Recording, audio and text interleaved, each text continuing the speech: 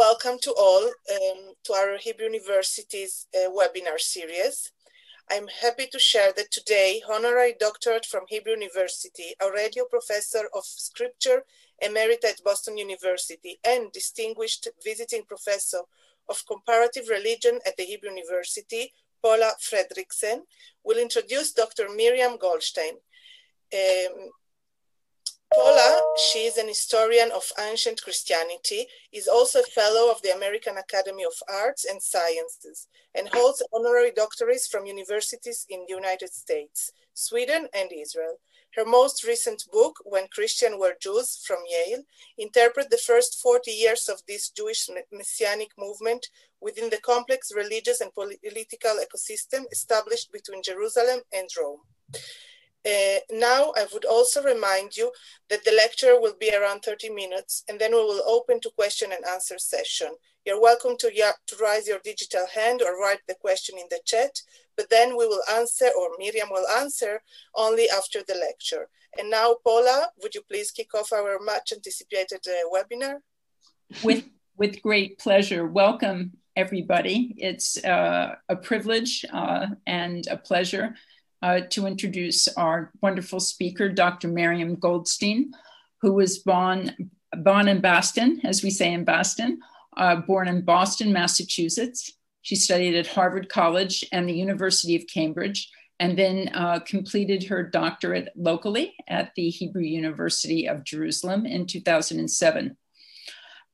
Miriam's research focuses on medieval Judeo-Arabic literature and interreligious relations between Jews, Christians, and Muslims in the medieval Arabic-speaking world.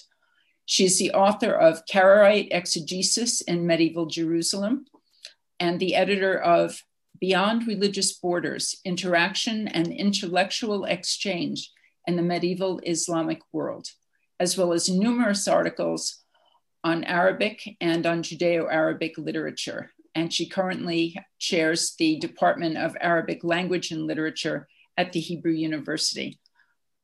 Cher collègue, you're on. Welcome. Thank you so much, Paula. Thank you, Mara. It's really a pleasure to be here. Hello to all of you, wherever you are, whatever time it is with you. I teach at the Hebrew University. I live in Jerusalem. I'm usually found on Mount Scopus during the day. I work on Judeo-Arabic literature, meaning what Jews wrote in Arabic, beginning around the 9th century and through the Ottoman period. Currently, I'm mostly focusing on polemic, including links between the Near East and the Mediterranean and Europe. And I'll be happy to talk about that more in the questions at the end.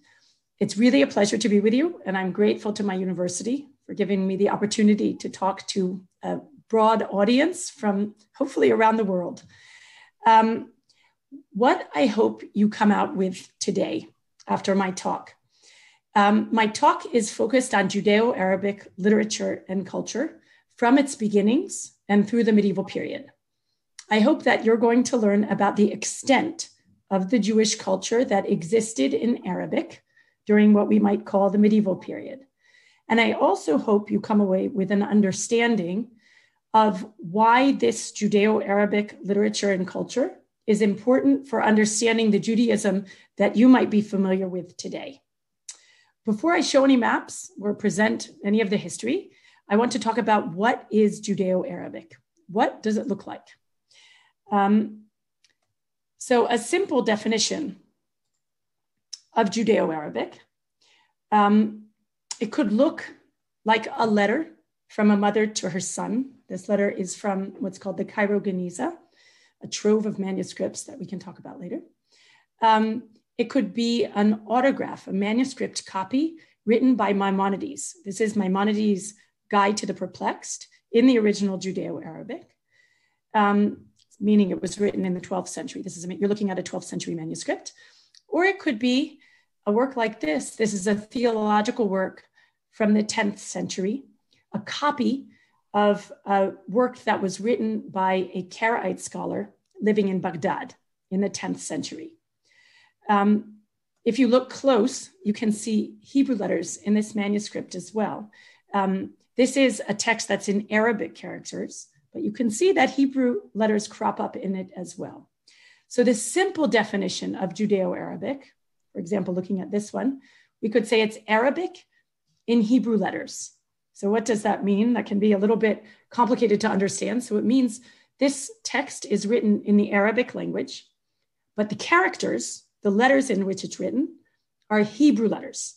Now, there are exceptions to this, as you see, for example, in this slide, in which the letters are mostly in Arabic, with a few Hebrew letters here and there.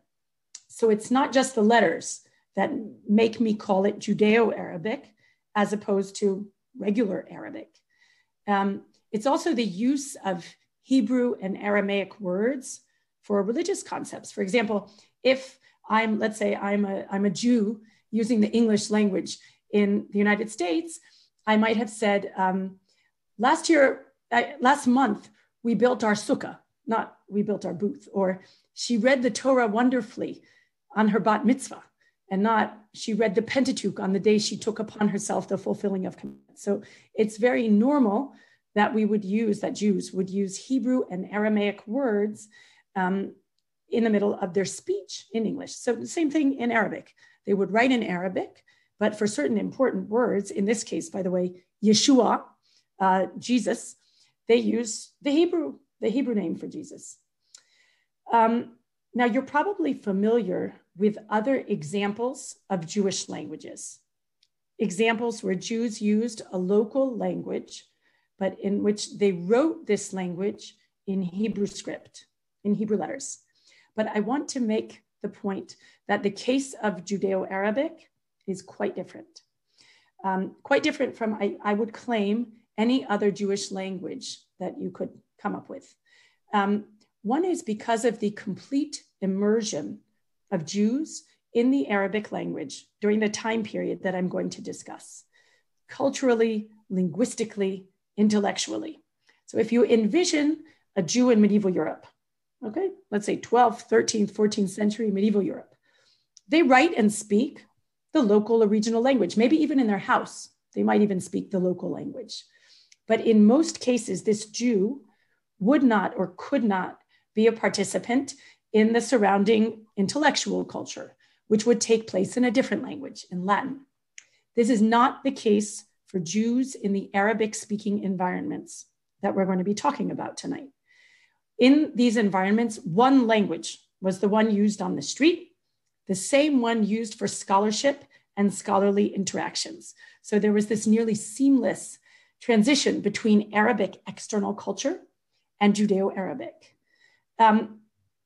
Now, this language change that we're going to talk about, that is, when Jews adopted Arabic, what was the significance of this language change? This created an absolute sea change in Jewish culture. And I'm going to give you the two major reasons as we get into a discussion of the history and the maps and when it was that Jews began using Arabic. So one is the function. During the period that we're going to talk about, when Jews used Arabic as their major language of communication, their major language of scholarship, Arabic was the language of intellectual pursuit, of culture, of innovation. Arabic was the continuation of the learning of the classical world. And the second reason is that in adopting Arabic as their language, Jews were speaking the same language as their neighbors. There were interchanges between Jews and their neighbors that could take place in an incredibly wide spectrum of fields. So the story of Judeo-Arabic literature that we're going to talk about tonight is one of intense exchange with Jews' cultural and intellectual surroundings. Now, how many Jews did this impact? What's the community we're talking about? So the estimate of historians is that some 90% of the Jewish population was resident in the Arabic-speaking world during the medieval period that we're speaking about.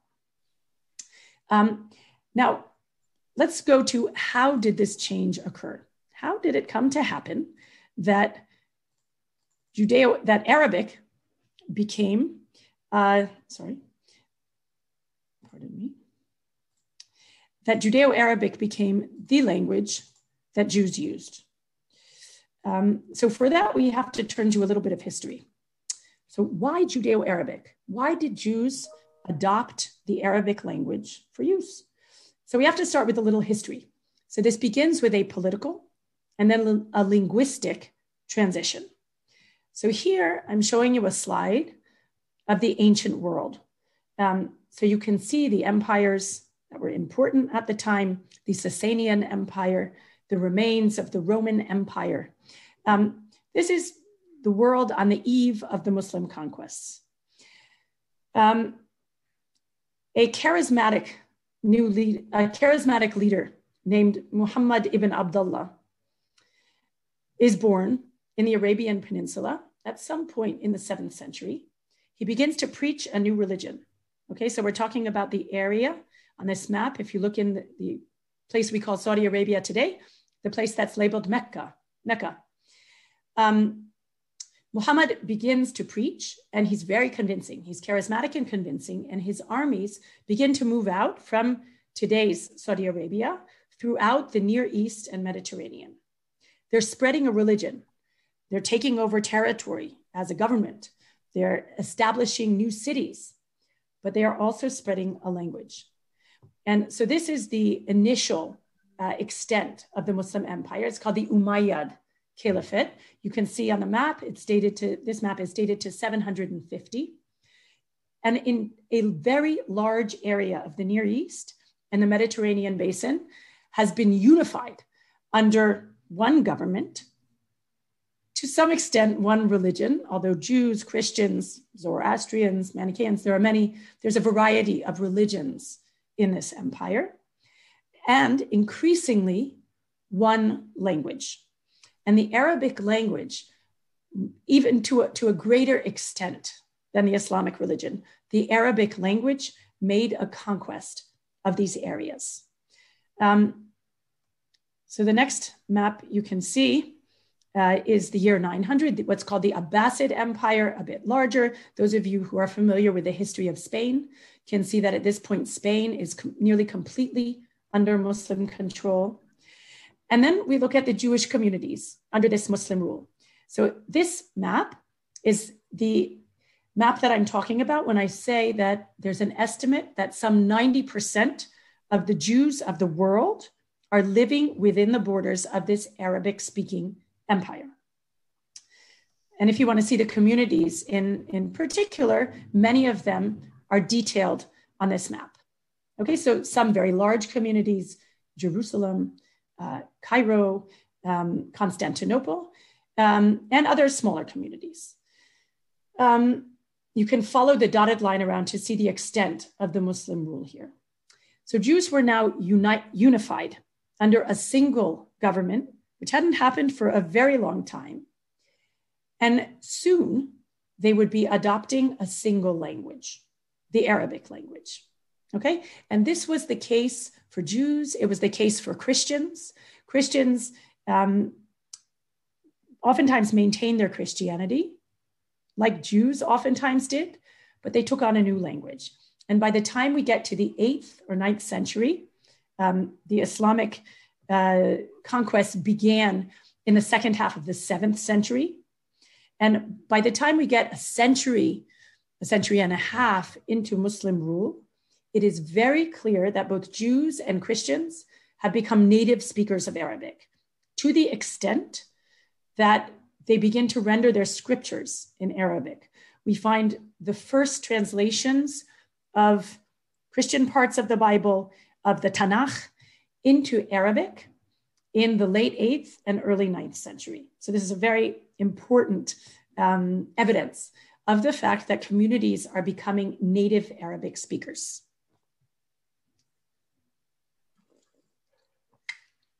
So what is the result of this adoption of the Arabic language that came with Islamic government and rule?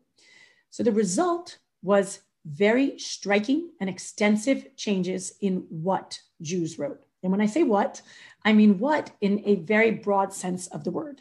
So I mean not just the language they wrote in, but the subjects they wrote about, the genres in which they wrote, and even the style in which they wrote their works. the Jewish bookshelf before the Islamic conquest and the Jewish bookshelf a century or two after the Islamic conquest are two very different entities. So I want to show you what I'm talking about. So a snapshot of Jewish literature in the year 500. So we obviously have the Bible, the Mishnah, and the Talmud. Midrash, various collections of Midrash have been created and edited by the time we get to the end of the 5th century. We have mystical literature. We have the beginnings of early religious poetry. What do we have? And I've just chosen the year 1000. Okay, so some, let's say 100, 150 years of strong production in Judeo-Arabic. So what do we have? We have all of the above, plus line by line commentaries on the Bible, theological compositions, codes of law that are written like codes organized by subject, guides to philosophy or independent philosophical works, grammars of Hebrew, grammars of other Semitic languages such as Aramaic, dictionaries, works on astronomy, medical compositions, and lots more. And all of these were written in Arabic. And I should also note that it's not only the genre and it's not only the topics that are being discussed here that were new. It was also the way that these works were written. There are new ways of writing, new styles. And I'm going to bring you an example here. One example is on the next slide. So I'm going to skip a lot of interesting details that I could say about this manuscript. It's actually part of my research. It was written by a Karaite author in 10th century Baghdad. It's a Bible commentary. As you can see, these are Hebrew letters, and it's the Arabic language. The concept of authorship is very clear in this work. So we'll just zoom in on this. Pardon my use of the word zoom. Zoom is good. Zoom's good. The first line, the author is completely present. I'm going to read it to you, and I'm going to translate. So he says, this is just a title, B'Shem Adonai El Olam, and a verse from the Torah, from the Tanakh.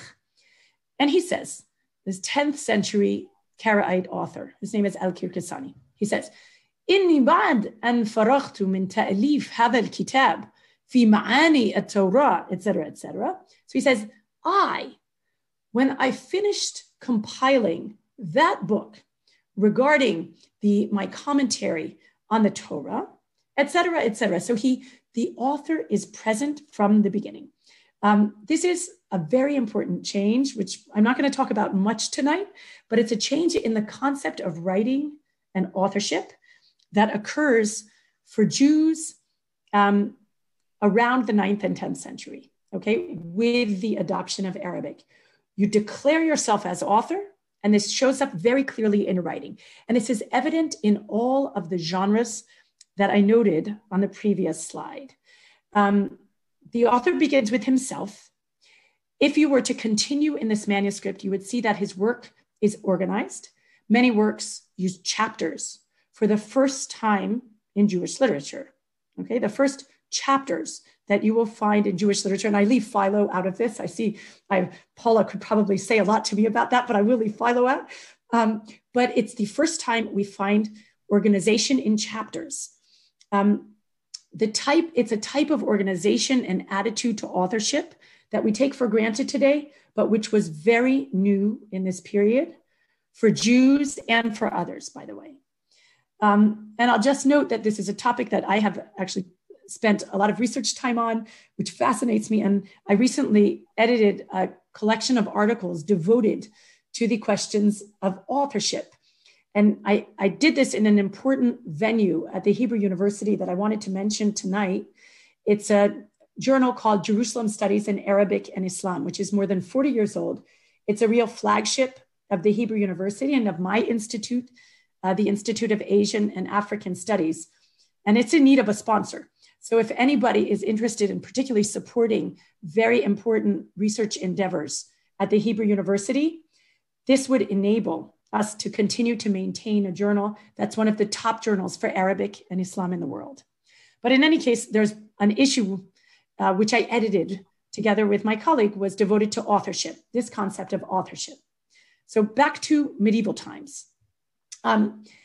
So this period that we're talking about, the adoption of Arabic, the creation of the Abbasid Empire, ushered in a golden age of creative composition in Judeo-Arabic, some 300 years.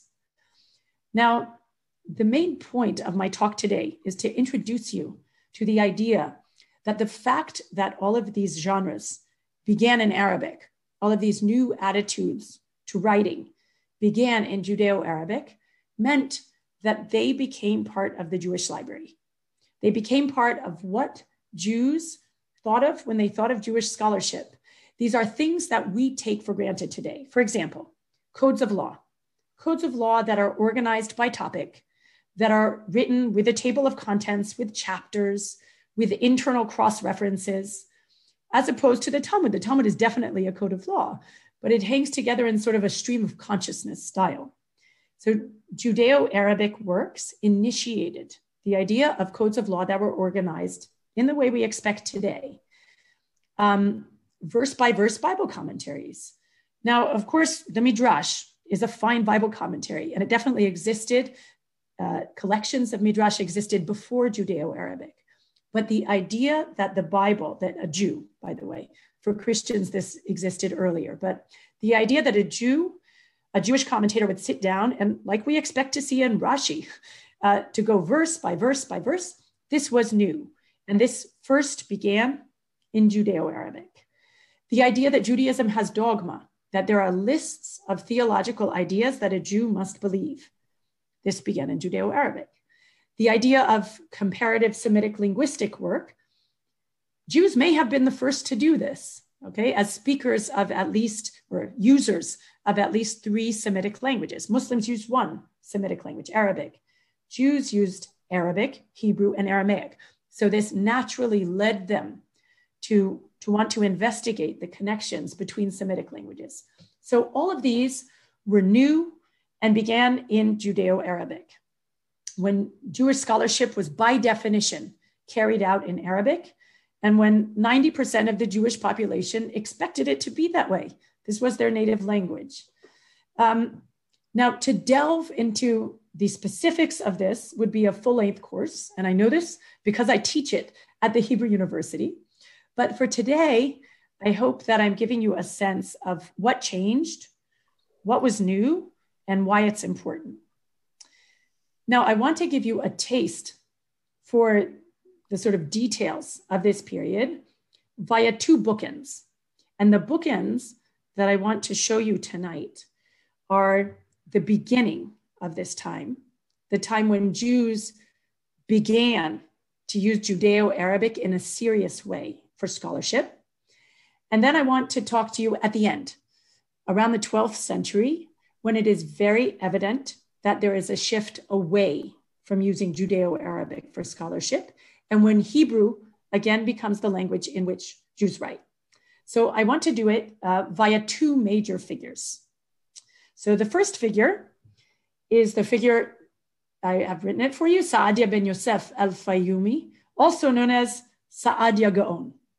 So envision the late 9th, early 10th century. So you already know from what I've said that most Jews in the world are speaking Arabic as a native language. But scholarship is in a different place.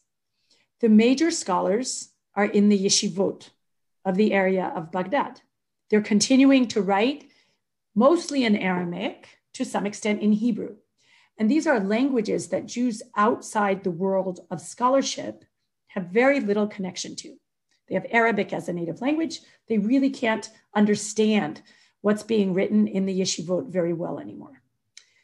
Think about what is going on outside the world of the yeshiva, of the world of the Babylonian yeshivot. An entire world has opened up in Arabic. It's peopled by scholars of a variety of religions, Islam, Christianity, Zoroastrianism, Manichaeism. Many works from the classical period are being translated from Greek, oftentimes via Syriac, into Arabic. The Jews of the period are exposed to this. A Jew in the late 9th century, the early 10th century, is living in cosmopolitan places, for example, Baghdad. No one is holed up inside their own religious circle. Everyone has Arabic as a common language. This new world, philosophy, theology, science, it's very interesting, fascinating, new to Jews. Who can bridge this gap? The gap between the traditional Jewish world, whose scholarship is being carried out in the yeshivas of the Geonim in Babylonia, and this cosmopolitan world that's happening outside in Arabic. So enter Saadia ben Yosef, Saadia Gaon. So he's born in Egypt in the year 882. He's clearly a scholar from the beginning. You can tell by what he writes about himself. He's born in a small village in Egypt. He's not born in one of the major intellectual centers. He travels in the land of Israel. He spends time in Tiberias, and he arrives in Baghdad to become a leader there, as I will describe. Saadia is clearly gifted. He writes his first work, which is a dictionary for poets called the Egron, a dictionary of biblical Hebrew. He writes it at age 20. So that's the year 902. He has vision, he's daring, and he's also not afraid of conflicts. We know Saadia from historical sources as someone who had not a few conflicts with other leaders of the Jewish community. Saadia begins work, apparently from quite early on what would become his most famous and long-lasting enterprise, what's called his tafsir. Tafsir in Arabic means a commentary or a translation. And it is his translation of the Torah into Arabic. He begins, and it is apparent from what he writes that he works on this his whole life. It's something he devotes himself to. As I explained to students just this morning, Saadia's translation of the Torah into Arabic becomes so canonical that it takes the world by storm. It is even adopted by non-Jewish communities of the Copts and the Samaritans as their translation of the Torah, the Pentateuch, into Arabic. Saadia, overall, is a visionary, and he sets it as his goal. This is very clear from what he writes, to ensure that this world of Arabic scholarship that's happening outside the walls of the Babylonian yeshiva needs to be made at home in Jewish scholarship. Many people, he has been called in research the traditional revolutionary. He's revolutionary in that he begins to write scholarly works in Judeo-Arabic. He, for the first time, a Jewish leader writes about Jewish religious texts in Arabic. It happens to be Judeo-Arabic. He apparently wrote in Hebrew letters, but that's the language. He has made a decision that he's not going to be sticking to the old languages, to Aramaic, to Hebrew. He realizes that to reach this cosmopolitan audience in Baghdad and in other major centers, he must write in Judeo-Arabic, because otherwise he's going to lose them. What's going on outside is too interesting. If Saadia does not take up a new language and make the intellectual currents that are happening outside a part of what he writes about Judaism, then nobody's going to read him and nobody's going to hold on to Judaism. And that's what he does. He takes the theology that is current in his day, and in a very conscious way, he brings it into what he writes about the Bible. And I believe that he was doing this in a very conscious way. Saadia establishes a precedent in what he does. And from then on, Saadia was active in the first half of the 10th century. From then on, it becomes completely acceptable to write Jewish scholarship in Judeo-Arabic. It's the default choice for writing for at least the next 200 years. So what I want to show you now is an example of Saadia's, what this tafsir looks like. What did his translation look like? So here I'm showing you where he's from, Baghdad, or where he flourished. Baghdad, where he was from, is over here in Egypt. So this is an example. This is one of our most ornate and earliest manuscripts of Saadia's tafsir. So you can see that much of the page you're looking at is Hebrew. It's the original biblical verse with all of the Masoretic voweling and all of the ta'amim, the Masoretic signs for reading. And then you can see that in between each of the Hebrew verses is Saadia's Arabic translation. And you can see this is an incredibly ornate manuscript, a beautiful square script for the Hebrew script, and a no less beautiful square script for the Judeo-Arabic. So this is an example of Saadia's most canonical work, his translation, which, by the way, lived on in Jewish communities until the last century, when these communities came to Israel and stopped using Judeo-Arabic for spoken speech. But this is for nearly 1,000 years. This translation of the Torah was part of the life of Jewish communities. The next figure I want to present is the other bookend. So we talked about the adoption of Arabic. Now I want to talk about when this ended. And when I talk about when this ended, I'm not saying that Jews stopped using Arabic as a spoken language, because Jewish communities used Arabic as a spoken language until pretty much the foundation of the state of Israel and until many of them came. But I'm talking about the default use of Judeo-Arabic for scholarship. So I want to present a figure that I'm sure all of you have heard of, Moshe ben Maimon, Musa bin Maimun, Maimonides. Maimonides was born in Cordoba, in Spain, in the early 12th century. The date, by the way, is debated among the researchers, maybe 1137, maybe 1138. He was born in Cordoba, but because of various difficult aspects of his life, the invasion of the Iberian Peninsula by Berber tribes from North Africa, Maimonides and his family fled when he was quite young, and they moved to North Africa, spending time in Morocco. And then Maimonides and his family settled down in Egypt. And he died in Egypt in the year 1204.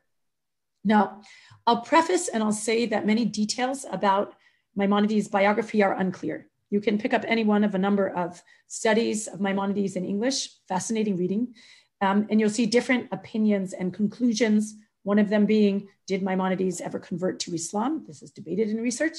The Berber tribes that took over Spain and North Africa were tribes that insisted upon conversion. So it's a question, did Maimonides convert?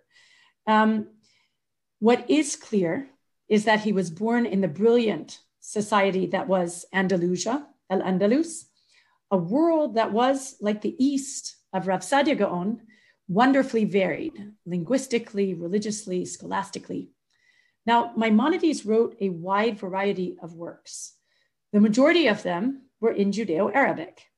This was expected. In the 12th century, Judeo-Arabic was still in its heyday. And Maimonides from Cordoba, in Cordoba, definitely in those areas of southern Spain, during the time in which Maimonides was a child, Judeo-Arabic would have been the language that was spoken. Jews would have been writing in Judeo-Arabic. And in the North Africa that Maimonides lived in, this was certainly the case. But one work he wrote in Hebrew. This work was his Mishneh Torah, a legal code, canonical then, canonical now. He wrote it in Mishnaic Hebrew in a very beautiful style. And consider that his native language was most assuredly Arabic and not Hebrew. So it's a very, very beautiful Mishnaic Hebrew that he chose to write. Maimonides receives a request from a Jew living in Baghdad, a Jew named Yusuf or Yosef ibn Jabir. This Jew appreciated Maimonides' work in Judeo-Arabic, and his Hebrew wasn't good enough to read the Mishneh Torah. And he wrote Maimonides asking him if he could translate his Mishneh Torah into Arabic so that he could more easily read it. So here's the original letter. By the way, Maimonides' letters, even during his lifetime, were saved, and they've been passed down over the generations. We have large collections of the letters that were sent to Maimonides and what he responded to them. So this is the request in Hebrew. The letter survived in Arabic and in a Hebrew translation, which is somewhat fuller. So I'm translating from the fuller Hebrew translation, which reflects Arabic that was not preserved. So let me read to you, how did Maimonides respond personally to this Baghdadi Jew who writes to him? So he says, I tell you, do not minimize your capabilities and do not lose hope. Many of our great sages began studying at a late age and achieved great things. And you too should try to learn the Hebrew that I used in composing this work, in the Mishneh Torah, for it is easy to understand and not at all difficult to learn. After you practice it in one section, you will understand the composition as a whole. And then Maimonides says to Yosef ibn Jabr, and I refuse to even consider translating it into the Arabic language, for its grace would be lost. Indeed, I am hoping to restore the commentary on the Mishnah in Arabic and the Book of Commandments to the Holy Tongue. So he's thinking, so Maimonides, I'll finish, that I should translate this composition into the Arabic language. Request this not.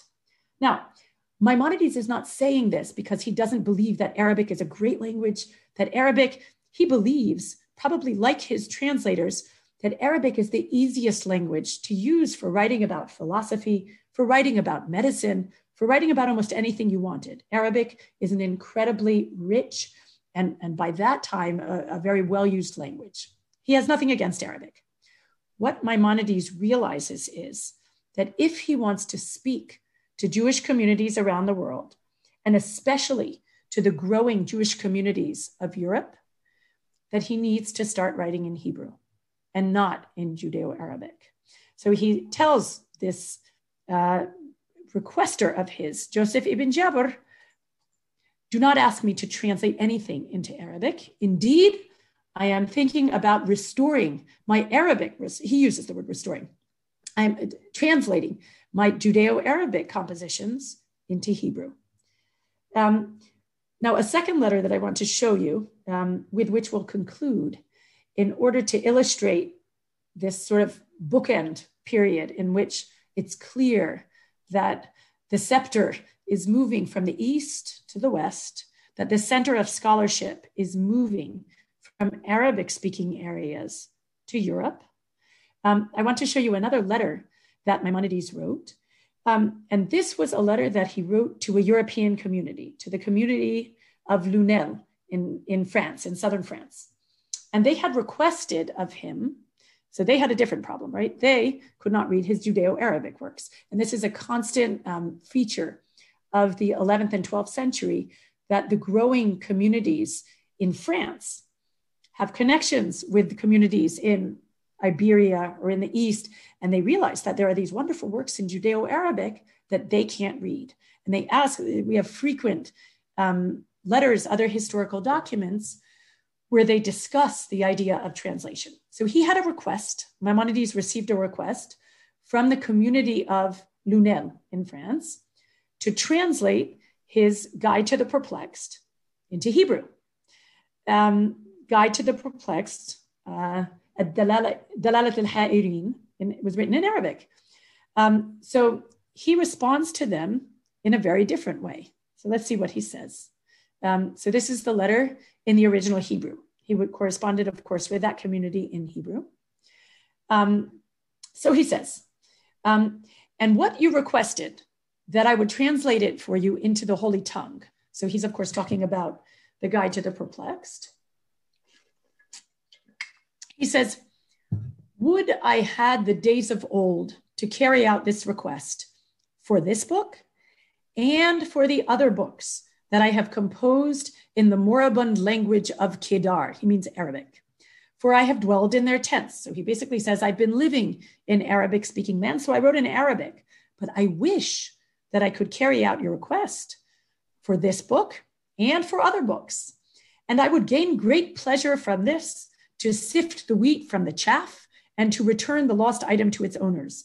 So he uses metaphors from the sources to talk about how ideally he would like to translate his Judeo-Arabic works into Hebrew. So I want to stop there with that quote. But what it makes clear is that Maimonides clearly has a strong sense of the fact that at this point in time, Judeo-Arabic is no longer the language to use if you want to be able to speak to the broad Jewish community that has grown up in the past, let's say 300 years, in the years between Saadia Gaon and between the time of Maimonides.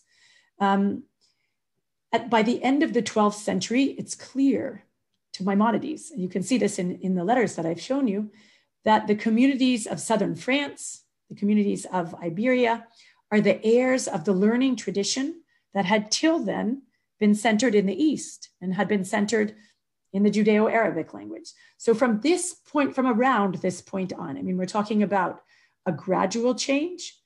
Hebrew takes the lead. And from about the 12th century, the late 12th century on, late 12th, early 13th century on, if Judeo-Arabic works were not translated into Hebrew, their chance of continued transmission and survival was low. Now, I'm generalizing and I'm speaking very broadly. There were pockets of wonderful transmission and preservation of Judeo-Arabic works. One of these is the valuable collections of the Yemenite community. They brought these manuscripts with them to Israel when they immigrated during the 20th century. But overall, if an author's works, no matter how canonical he was, we could even be talking about Saadia Gaon.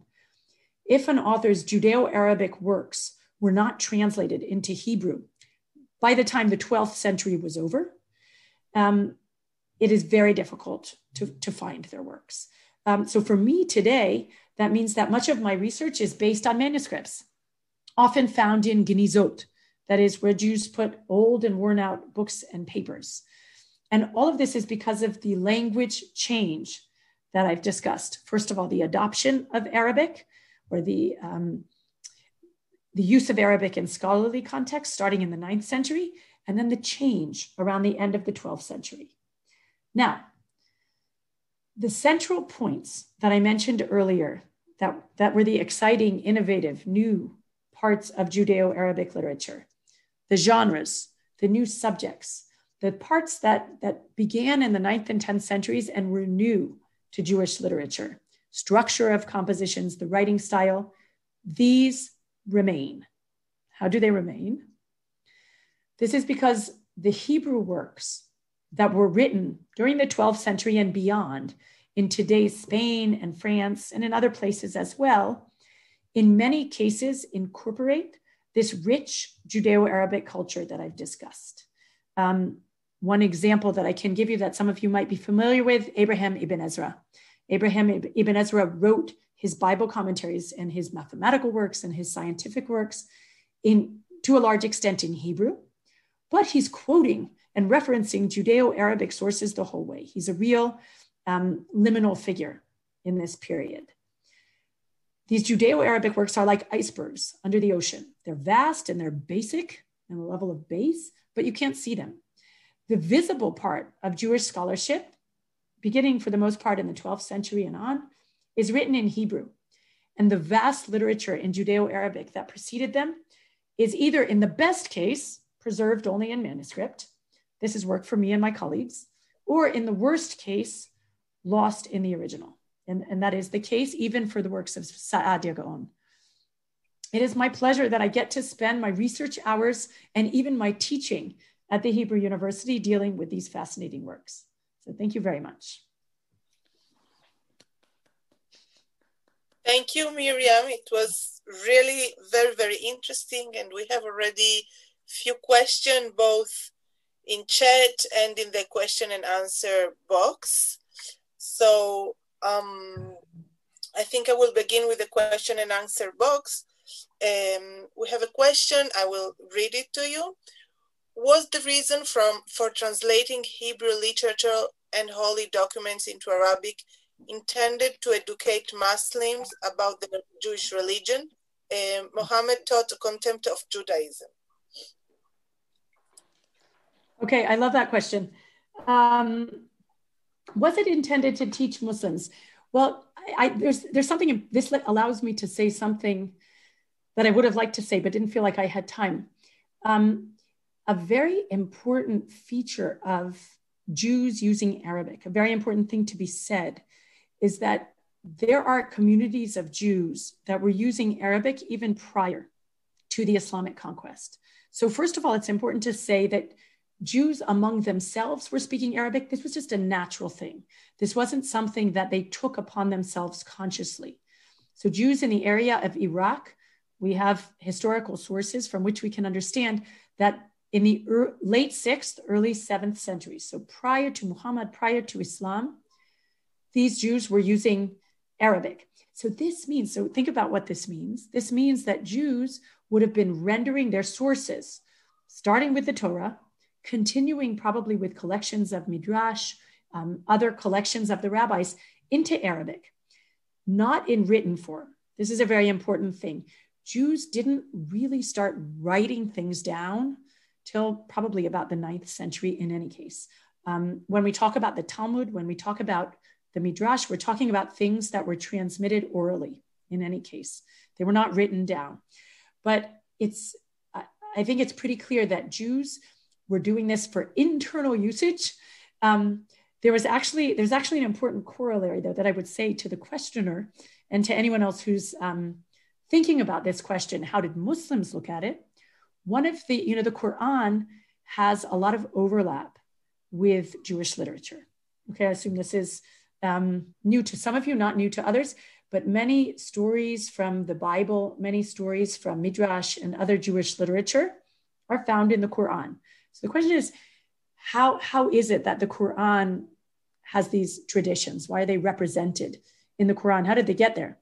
And one of the explanations that we can give is that these stories were being circulated in Arabic in Jewish communities, and they were available to all. So I would say that Jews weren't doing this consciously for Muslims, but it certainly made the material available to Muslims. Okay, thank you. In the meanwhile, we have an attendee. She's asking that she has an object written in Arabic with Hebrew letters, and she's asking for your mail. So I would answer to Miriam that Miriam is also the attendee, that you can write me to my mail, and I will forward with pleasure to Dr. Goldstein. So she will answer you. Mara, can I answer one that I see in the chat? That's a great question. Yeah, of course. So Ron Nassim asks, why did they use Hebrew script for Judeo-Arabic? Would it have been easier to understand if they used Arabic script? So this is a great question. The question of script and why did these Jews choose, if they were using the Arabic language, why didn't they use Arabic script? So this gets to questions of education during this period. So there are two important things to be said. One is that reading and writing were very different skills in the ancient period. So it's not like us. Thank God we all learned reading and writing together. I think all of us can say that confidently. In the medieval period, definitely in the period in which I research, reading and writing were different skills. Not everybody learned reading, and definitely not everybody learned writing. When a Jew learned reading would have been centered on the idea of the possibility of getting up in the synagogue and reading your section of the Torah. So reading Hebrew script was the essential part. To learn to read Arabic script, this would have been reserved for scholars or for people who felt like they wanted to access further sources. But the most basic script to which Jews were exposed was Hebrew. So for this reason, when Jews wrote Arabic, simply practically speaking, Hebrew would have been the script most accessible to them. Now, I want to say something else. That's from the practical standpoint. There's also a religious theoretical standpoint here. And it's that in the Near East, religion and script were often strongly identified. So I can give an example that's not Jewish. Let's think about an example that's not Jewish. We haven't talked about Persia tonight, and I sort of glossed over that when I talked about the map and I talked about the spread of Arabic. And I said that the Islamic conquest could almost better be called the Arabic conquest, that even more than a religion that was spread, a language was spread. Now, a major exception to that was the area of today's Iran, Persia. Arabic did not take over in those areas. Persian remained the spoken and the used language. What script is used to write Persian? And since that period, what script was used? They took on Islam, many of them took on Islam, and they also took on the Arabic script. So they used Arabic script to write Persian, probably because the Arabic script was identified with Islam. So another sort of theoretical religious reason that Jews might have wanted to write Arabic and Hebrew letters would have been that Hebrew was associated with Judaism. To some extent, we see the same thing with Christians, only to some extent. Christians actually normally wrote Arabic using Arabic script. There is some use of Syriac script called Karshuni. You can Google it, spell it with a G or a K, Karshuni.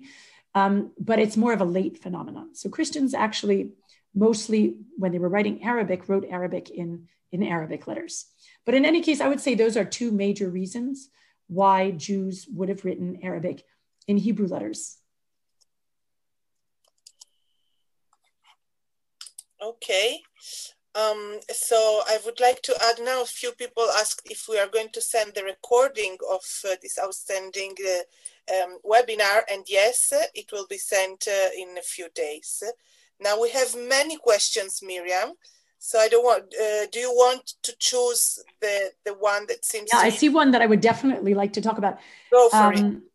Okay, I see Stephen Berg has asked, have Judeo-Arabic works been transcribed and published in Arabic characters so that they are easier to read for those who read Arabic? This is actually very much happening today. I could describe the way scholarship has come a full circle. In the initial period of publishing, let's start with this. How do we know the things I told you today, the things I told you about? We know them because of two major reasons. Here, I want to share my screen again. We know them because of two major reasons. People recognize this picture, a famous picture, the Cairo Geniza. It's because of Solomon Schechter, who in the late 19th century brought a trove of manuscripts from Cairo, the famous story of the Cairo Geniza. And it's also because of this man. His name is Abraham Firkovich, a Karaite from the Crimea, who had a keen eye for manuscripts, as well as very good funding from the Russian government at the time, and who collected more than 10,000 manuscripts from around the Middle East during the late 19th century. So these manuscripts became available pretty much in the late 19th, early 20th century. When researchers began to publish them, they often published Judeo-Arabic works in Arabic characters, meaning they were written in Hebrew characters in the manuscript, but they turned them back into Arabic characters. Then people began to say, well, we should be publishing in the original. So they would write them, like I would do in any article. I would render a manuscript. If it was in Hebrew characters, I would write it in my article in Hebrew characters. There is an increasing movement today to make Judeo-Arabic works available to contemporary Muslim communities by turning the Judeo-Arabic and taking the Hebrew characters, and exactly as Stephen suggests, transcribing them and publishing them in Arabic characters. So I'll give you one example of a scholar who did this very recently. He's actually a good friend of mine, and until recently he lived in Jerusalem. He's a Muslim named Nabi Bashir. He's from the Israeli Arab town of Sakhnin, and he lived until recently in Jerusalem. He's now moved back to Sakhnin. But he took Yehuda Halevi's Kuzari, which is a work written in Judeo-Arabic, which most Jews today probably read in its medieval Hebrew translation.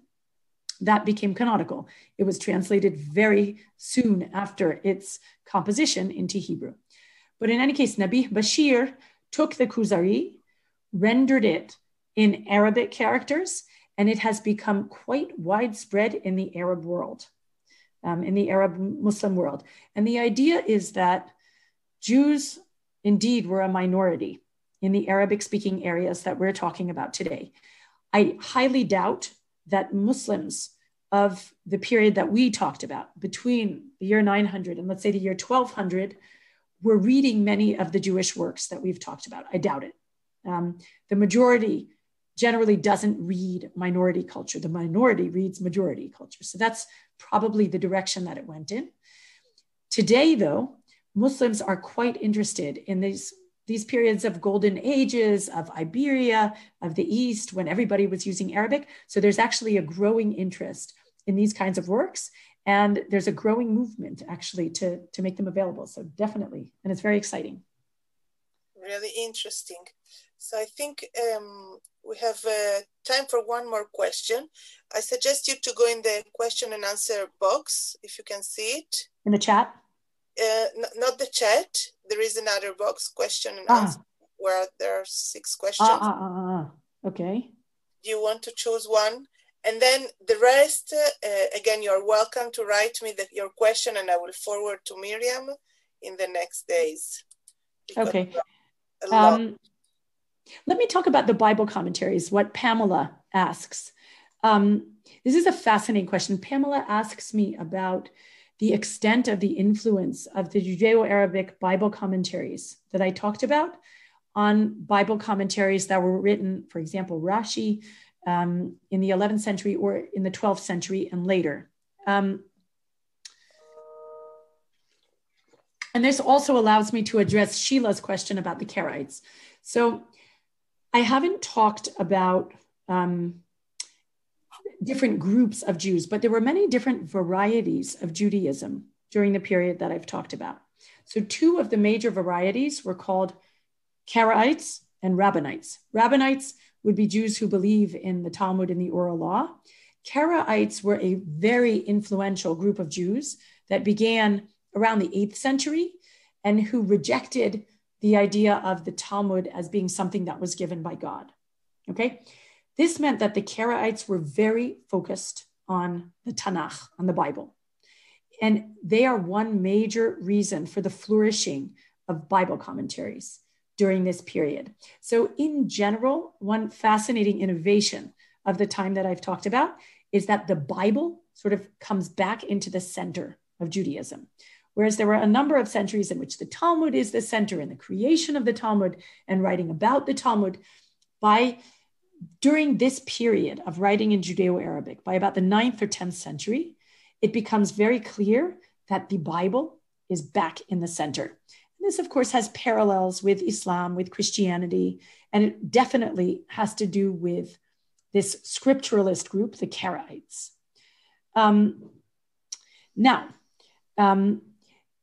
So there's a flourishing of Bible commentary in particular. And if you look back, you have access to the recording and you look back at the slide I showed about the genres, the new genres that are created during this period, you'll notice that many of them have to do with the Bible. They're dictionaries, they're Bible commentaries, they're glossaries, which are sort of word lists of the Bible. A lot of what's being written, whether you're a Karaite or not, is focused on the Bible. So we have, and by the way, I would just note, anyone who's looking for a very interesting research project, there are so many of these and they're all preserved in manuscript and they are just crying out for people to work on them. So it's it's a field with a lot of room to move in. Now, these were written in Judeo-Arabic, some in the East, some in Iberia, some in North Africa. The question is, when does the move happen? What is the connection between these and between what's written in Europe? So I'm going to be very brief because I know we've been going for a while and this is the last question. It is very clear that there's there's a great extent of incorporation of these commentaries among commentators from Iberia. So I gave you the example of Abraham ibn Ezra, who is somebody who he was a a Jew, I mean, you could call him a scientist, you could call him a mathematician, a philosopher, an exegete, an incredible scholar, born in Iberia, but who wandered throughout Europe. And he wrote numerous commentaries on the Bible. He was financing himself. He would write commentaries in every place he went in order to continue to be able to live, to exist. He quotes Judeo-Arabic Bible commentaries all over, and he's writing these commentaries in Hebrew for Europeans. That's very clear. In other instances, it's not so clear. So when you get to 12th and 13th century commentators, with Rashi, I think it's quite clear that Rashi wasn't reading Arabic. I'm not sure Rashi was at all exposed to these Judeo-Arabic works. With others, it's not so clear. So I'll throw out a few names. The Kimchi family, Abarbanel, other ones who may have had some sort of means of having access to the works that were written in Judeo-Arabic, and it might have influenced them. This is actually a field of research that there's a lot more work to be done in. So anyway, that's a great question. Okay, thank you a lot, Miriam. And I think we'll conclude here, but of course, again, you can write us all your questions and continue your discussions with Miriam and also with Paula, if you have any question for Paula too. So thank you, everybody. Thank you, Paula, for introducing Miriam and taking part. My great pleasure. Thank you, Miriam, for such a fabulous lecture. It was great. Thank you, Paula, and thank you, Mara, and thanks to all of you for listening. It was really incredible and fabulous. Thank you to all of you. We'll have other webinars during November. You will receive the invitation in the mail with the recordings, and hope to see you, all of you, in the next webinars. Later out. Good night. Bye. Bye.